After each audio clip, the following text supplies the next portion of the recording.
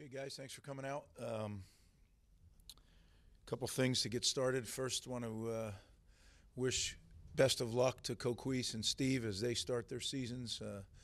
Women's team tonight and then the men's on Wednesday. Looking forward to watching both of those seasons unfold. Our guys, we had a good bye week. Academically, certainly going out to SC on a Wednesday, missing classes Wednesday, missing classes Thursday. These guys had some catching up to do. I thought our guys did a good job of doing that. It's later in the semester now, and a lot of things are coming due. So a big academic load on these guys right now, and I think they've done a good job stepping up.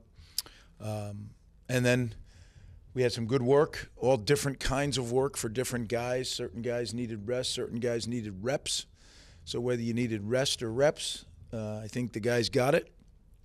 And now we get ready for what might be one of the hottest teams in America right now, winning 4 straight and really playing very complimentary football when you watch the way their defense, offense, and special teams has been performing. So great challenge, but I'm excited about the opportunity. Good to be back home in our stadium. Our kids have worked their tails off to try to correct the things that we can correct now, try to get healthy. We've had some really, really intense efforts by guys to try to get better. Who knows what this week of practice will hold, but I think we'll be in a better place health-wise than we've been, and that should help. But like I said, they're really a talented football team. So when you look at their team, really, really good offensively. The Brosner, the quarterback, is certainly a good player, very, very efficient. He knows what he wants to do in their offense. The running back, Taylor, who I think is really one of the best running backs in our league. Very patient, reminds me of Kyle. Running similar type runs. He understands how to run them. He's patient, and then he is very explosive and tough. Jackson, the receiver, number 9, is a really, really talented wide receiver. So certainly have our hands full. Gigantic offensive line, 2 big tight ends. They really have a complete offense. Defensively, Coach Heatherman's doing a great job out there, as I knew he would. One of my favorites to work with when he was here. We know some of the guys. Ja Joyner, when I first came back here, we had recruited him for a cup of coffee there at the end of recruiting. Really a dynamic player, won the game with a sack fumble the other day. Lindenberg, the linebacker, is really a good football player. You could tell he's the heart and soul, runs the operation. And then Wally, the corner, I think is an NFL player. So at all 3 levels, they're talented, big defensive front. They understand, and as I said, they're well coached. And then special teams, they're really consistent. They know what they want to do. They have 2 really good specialists in their field goal kicker, who's got a huge leg, and I guess was in a little bit of a slump to start the beginning of the season, but has really come on like gangbusters here, and I think it's 6 or 7 in a row now. So he seems to be on track, and their punter is an experienced guy that knows what to do within their scheme. So really, as I said to open, they're one of the hotter teams in college football right now, and we're bringing them here. It's time to go. We had our break. We had an opportunity to get healed up, and now it's time to go compete. So I try to help you with anything I can. When you're going up against a defensive coordinator in Corey, who obviously is so familiar with your personnel, I guess how does that affect the game planning and adjustments that you have to make to stay one step ahead when he knows you guys well as he does? Yeah, I mean, Corey's an excellent coach, and knowing the personnel certainly helps him a little bit. But Corey knows what he's doing, and he's going to try to take away the things we do. That's just going to be a matter of whose players play the best. That's going to be the key. We'll put him in position. He'll put him in position, and then we got to go be physical. We got to be tough. That's how we play, right? That's what we count on. And what they've done a great job in is taking care of the football and taking the football away. Right now in their winning streak, they're +9 in turnover margin. Overall, they're +12, but in this 4-game streak, they're +9. And when you're having that kind of success, holding on to the football and taking the ball away, it generally leads to victory. So certainly that's going to be a key to the game. But how does that happen? Who plays harder? Who plays tougher? And then obviously obsessing about the football. That's what both programs do. So there's a lot of similarities. How the game will be approached, we got to go coach it and play it, and who does that the best will win. Obviously, going against his former team, how do you anticipate he'll handle the emotion, and do you think he'll be playing with something to prove? Yeah, I hope he handles the emotion fine.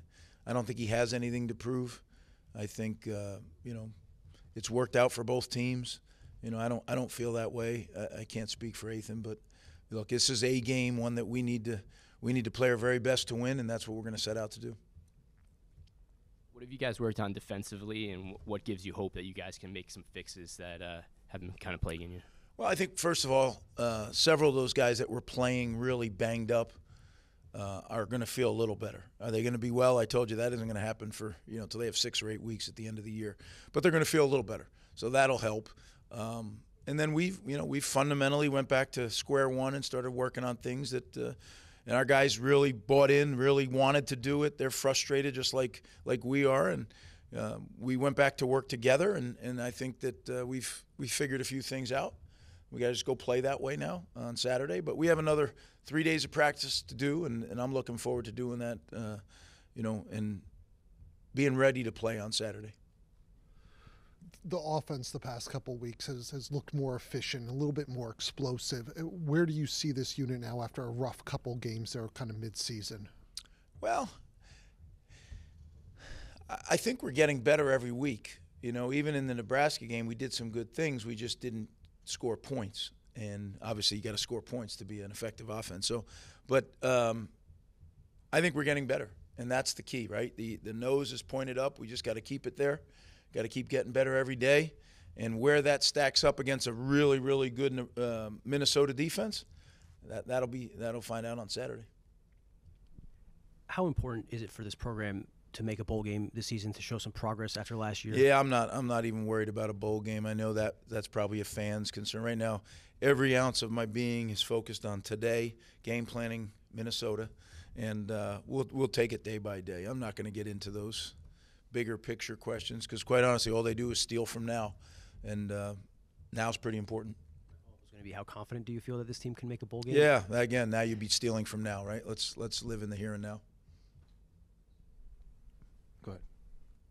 That was very, very nice of you guys. You kind of looked like Kyle Monungai took a shot to the head at the end of USC. How's he feeling, and is he going to be good to go? Yeah, that'll be on the availability report, as everything is each week. I think that's the beauty of that system, is that you kind of post that so everybody knows exactly what's going on. And we'll make sure that we're prepared the very best we can be. In the time that Corey worked for you, I guess what stood out about him as a coach and the way he connected with his linebackers? Well, Corey, right, to start with, is an incredibly detailed football coach, very passionate, so he connects with his players. He helped his players get better. So when you're detailed and you're passionate, that usually is the case. Yeah, real fine football coach. Just touching on the offense again, last year it seemed like that there was a lot of clock control. You guys were putting together long drives when you were able to move the ball. This past year, maybe a little bit more explosive.